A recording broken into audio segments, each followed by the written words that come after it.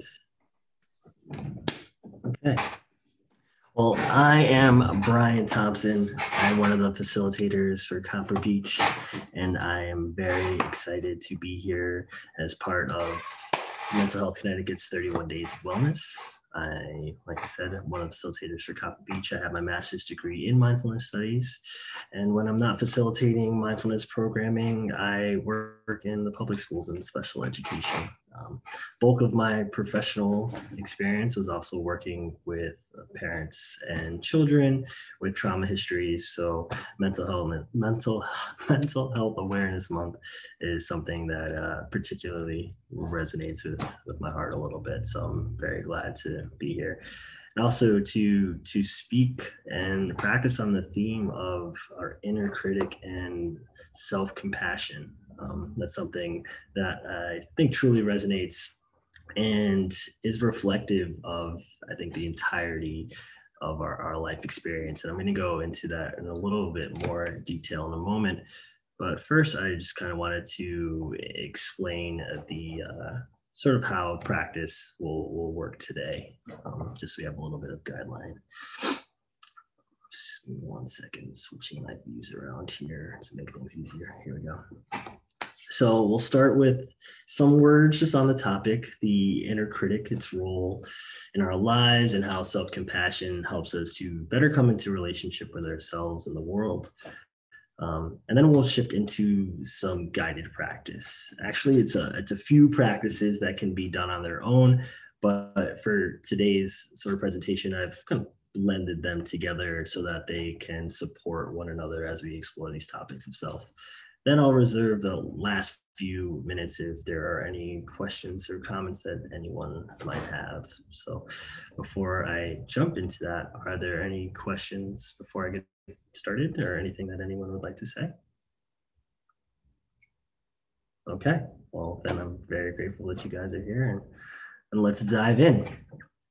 So the inner critic, that voice that is inside of us, that is always there, the roommate who lives in our minds rent-free, but always has a constant need to pass judgment or some type of opinion on our experience of our lives.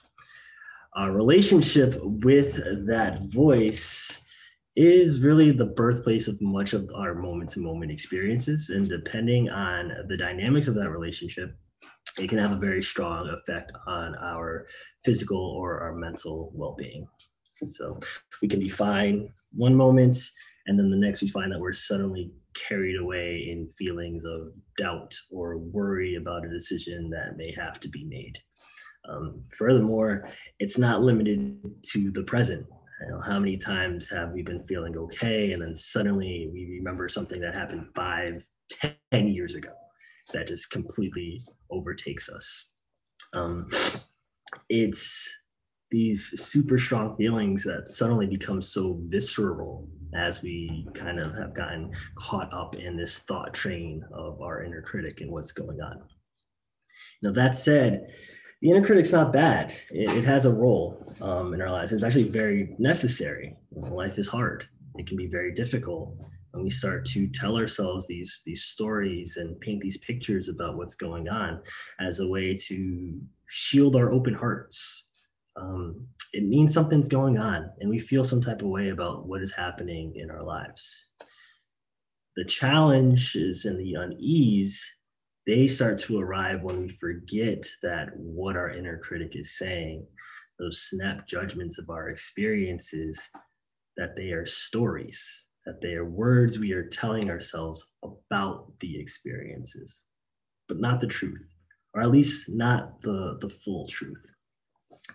And it stems from this fear that we aren't enough, that something has to be different about this experience that I'm feeling right now for me to be okay. You know, we deeply identify with these stories we tell ourselves, and we go further along these tracks of the thought train, and we often lose our inherent self, the part of us that exists here, now, in this moment, that has been, is, and will always have been enough. And self-compassion now, that's our reminder. That's our reminder that we are capable, that we have those tools and the ability to continue moving forward. It's also the recognition that love for ourselves and the knowing that if there is something that I do need to move forward, I can at any time take those steps to make it happen. You don't have to know the whole plan. I just need to be able to take that next step. And mindfulness practices and self-compassion gives us the ability to return to the present moment so that we can more easily take those next steps. So how do we begin to settle that inner critic in our mind, right? Well, we start with recognizing that that's how the mind works. The mind wants to try and figure things out, but sometimes it flies off the handle. And the more we practice, the more we start to realize, oh, there goes the mind again. It's okay. I just need to bring myself back to a place of presence. And we do this by first practicing observing the happenings of the mind in a curious and non-judgmental way. So if you would, just for a moment, imagine a movie theater. In this movie theater, you can see the screen. And on the screen, you can see yourself acting out the stories of the critic, of our inner critic, what we think is going on. Become attached to those experiences. Now see if you can shift your awareness from what's happening on the screen to the viewer in the audience looking at the screen. That's where we are. And that's what we're working to do, is build that sort of gentle, curious awareness, noticing of what's going on. We're the person in the seat. We're not what's happening on the screen. But sometimes we just need a reminder. And then when we are able to make that shift, we can offer ourselves some compassion. We're able to notice what's happening. We can feel what's going on. And we can recognize that sometimes it's difficult. And then we can remind ourselves that we can move through this, that we are capable of moving through this. We've always been capable of moving through this. And that I just have to take the next step and allow myself to take the next step. So we're going to jump into some practices now to explore those sort of feelings, that sort of curiosity of awareness, and some gratitude practice and some metta practice. And like I said, they're individual practices that can be done by themselves, but I've kind of put them together in a way where they'll flow into one another so they can kind of just support each other in all of these ideas. So the first thing I would have you do is just kind of allow yourself to relax. How you arrived on this Zoom call might not be what the body needs at the moment, and that's okay. We can allow ourselves to kind of just take a second to relax wherever we are. Maybe readjust our positioning in our chair, take a couple deep breaths, let the shoulders drop a little bit, trusting that we're doing whatever the body needs in this moment here. What we're going to do is we're going to move through our senses a little bit. And what this practice helps us to do is, one, helps us to relax, allow our body to relax. And it's a way for us to observe our experiences with this playful curiosity. So first, I would have you just take notice of, what do you hear? What do you hear in the space around you?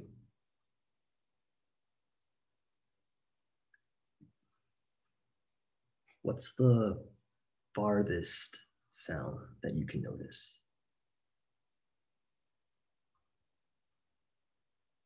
No need to reach for it. Just see what falls on your awareness as you notice. And what's the closest thing you hear? What just falls on your attention?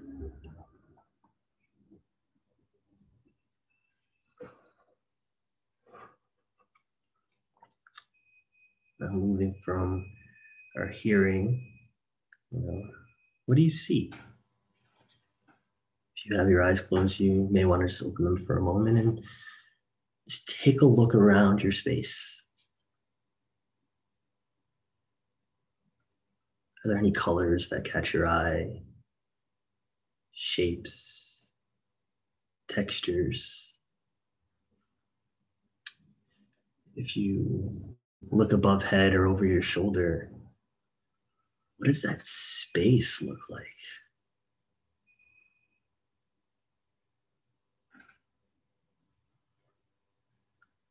I'm just noticing of that space. And we can shift to, what do we smell? Is there any smells that are in our awareness right now? Anything we notice?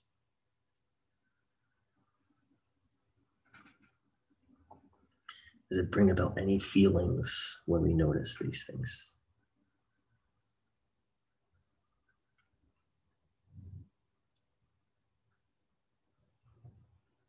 Now we can shift to taste.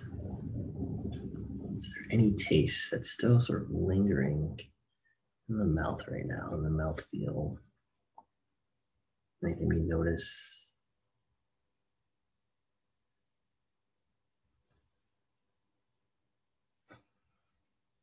Now, touch or feel.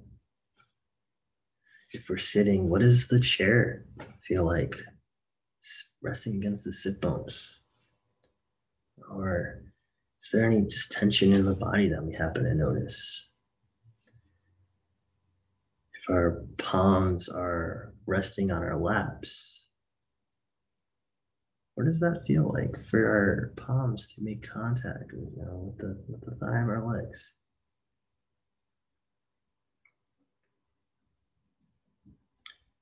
Just allow yourself to be curious about that experience.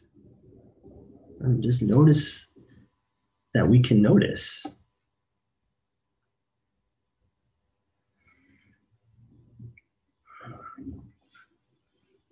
Now we can end this first practice and use it as an opportunity to jump into another practice, a little bit of gratitude practice.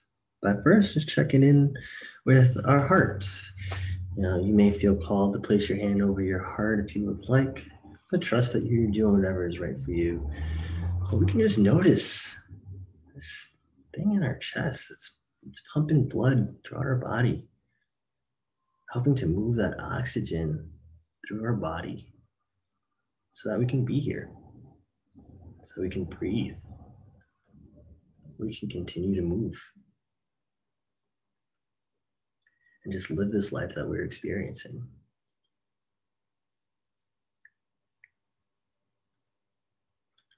We can use that opportunity now to just really shift into some gratitude practice and bring our mind to something that we feel grateful for right now. It could be a person, it could be an experience, it could be in any being. My dog comes to mind. He has these beautiful eyes that just fill me with joy when I think about it.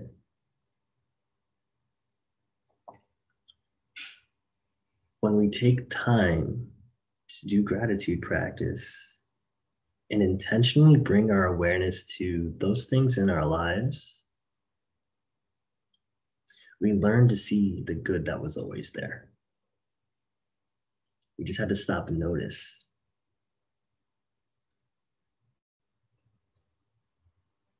These things that really light up our lives that were there, that I can be grateful for, that help give me the courage and the ability to continue to move through life when I am met with difficult feelings.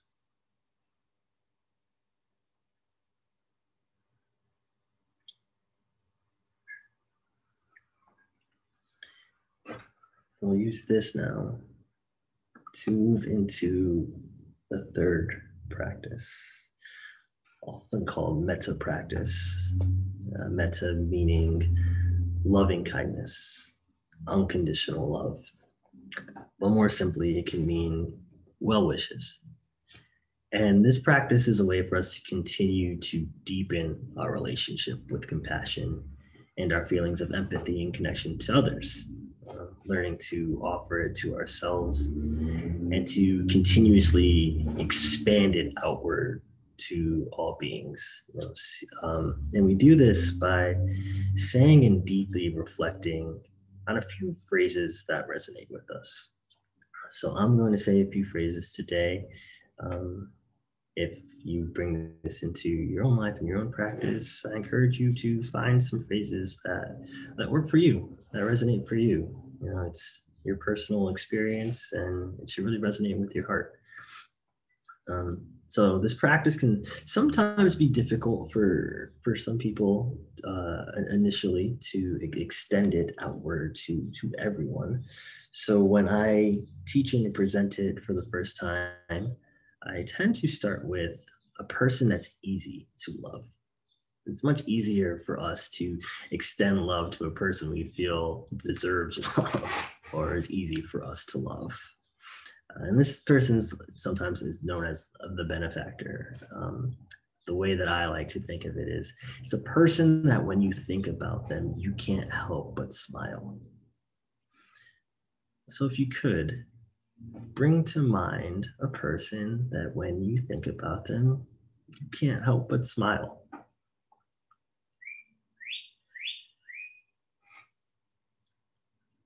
When you think about them, it's almost as if your heart is smiling.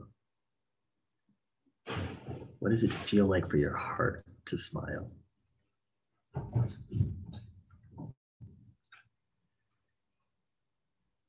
Now, with this person in mind, we're going to just say a few phrases. You could repeat them after me if you feel called to do that, or you can just let them roll over you, trusting you're doing whatever right for you in this moment. So with this person in mind, may they be happy.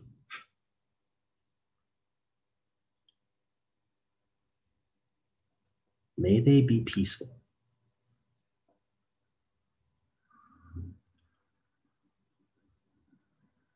May they be free from suffering.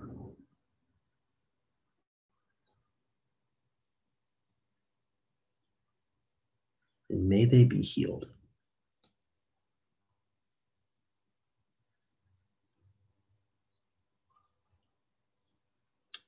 And staying with those same phrases, we're going to turn our attention to ourselves and offer ourselves these same well-wishings and loving kindness. So now with our awareness to ourself, to our being, may I be happy. May I be peaceful. May I be free from suffering. And may I be healed.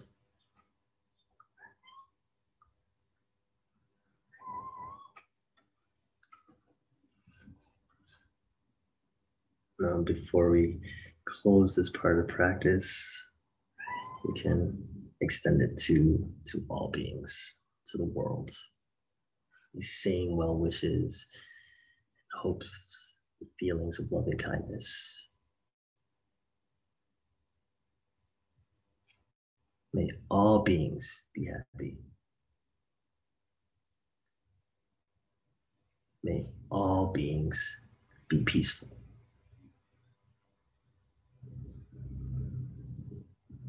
May all beings be free from suffering. And may all beings be healed.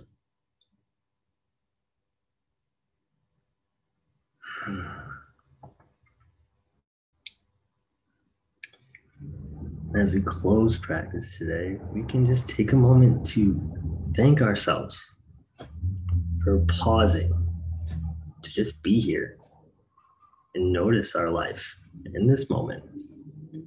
You took the time to do something for yourself, and that's something to celebrate. And when we come together in community, we're also supporting each other in our endeavors to be present for our own lives and helping each other to be present for their lives as well. So thank you for your time. I'll just leave the last few minutes open for if there are any questions or if anyone would like to add anything to the group or just thoughts and observations. This is an open space of community and just compassion at this point.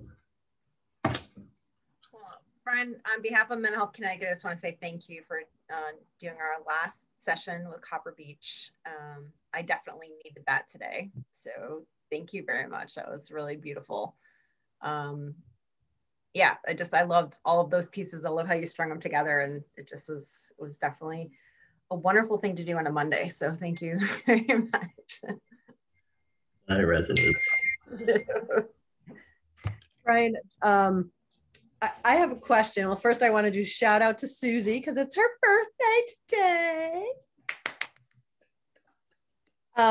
But you know, I struggle with self-image. And, you know, when I look in the mirror in the morning, I have this habit of kind of lifting up my nightgown and looking at my body and just getting disgusted by it. And when you're in that moment, right? So, and I do it every day, and it's a stupid thing to do, but I do it because sometimes I don't know if I just hope that when I look at my body in the morning, all the fat will be gone. I don't know why I do it, but how do I take that moment that I do that and transfer that to something that's positive as opposed to negative? You know what I mean? Like, how do I get myself out of this habit that sets me off into a horrible feeling in the morning? Yeah, absolutely. You know what I mean? I just... It's often difficult for us not to try and see what we believe to be is like the whole picture, right? Like we hold our idealistic self at this place that seems to never be where we are.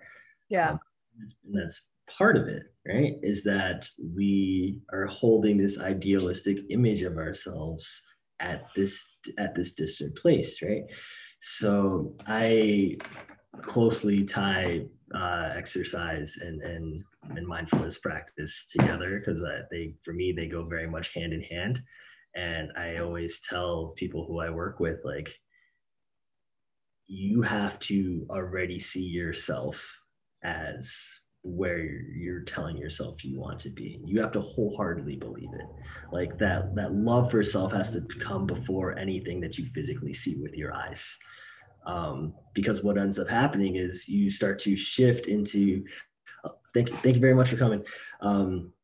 You'll start to take every little action, you know, and you are able to more readily and available, like, return to this present moment and can catch yourself when you start to notice, like, I'm going here. That's the story that I'm starting to follow. It's okay. I see that I'm following that story.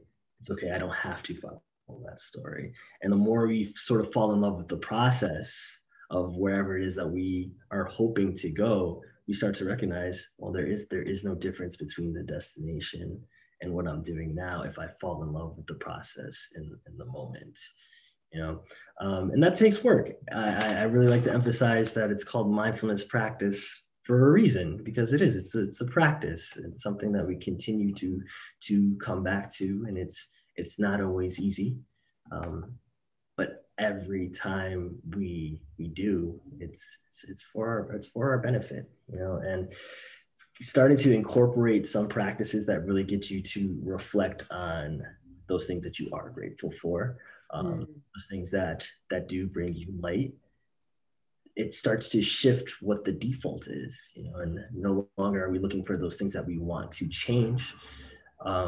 But we start to recognize the things that we have that give us the fuel and the ability to bring about those changes that we are working towards without being attached to the outcome of it. Yeah. I think mirrors suck. Yeah. Just we're bathing suits. Mirrors. Yeah, bathing suit season now. It's like, we're very obsessed with mirrors and like numbers on the scale, and it pulls us away. Well, like, how do you feel? If you were to get rid of all of this stuff that is become so like associated with the ideal of goodness or greatness, and you really tune into like, just like, well, how do you feel as a person today? Right. And feeding that it makes a huge difference. Yeah, and I have to totally remember that.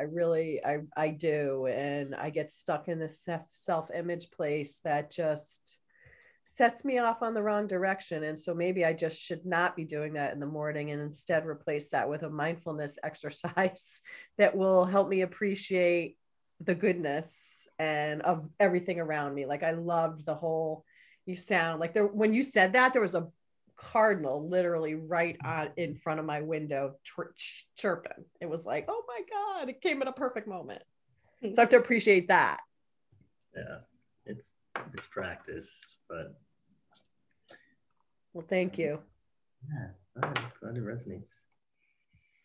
Well, I don't want to hold you past the time that I set aside for today.